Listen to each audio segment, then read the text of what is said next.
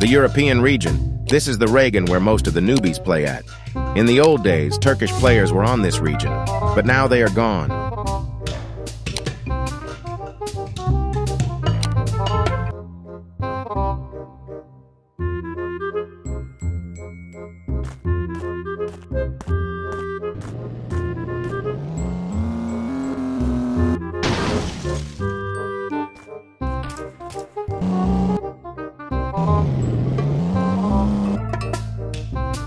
The Asian region has a small player base. I think it has players from the Asian continent, and less toxicity, I think.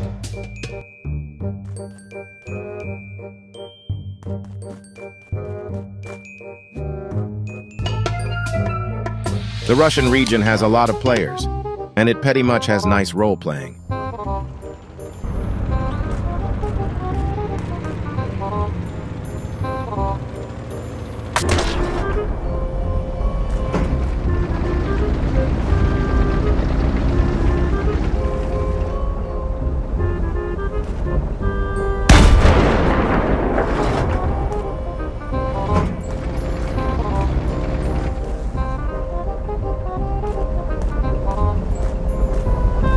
Why does this remind me something?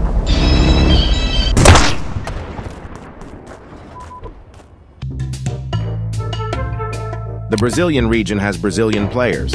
Apparently, a guy told me this region has good role-playing and they kick the players that fail role-play.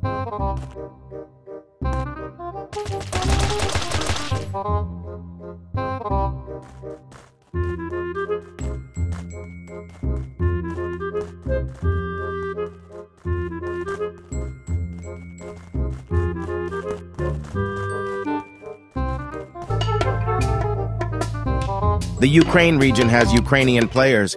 I don't know anything about this region, so...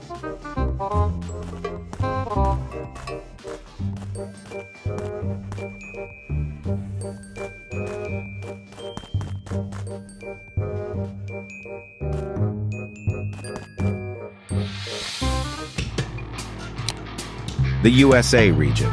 It has the most toxicity, fail role-playing, hacking, and bunch of other stuff.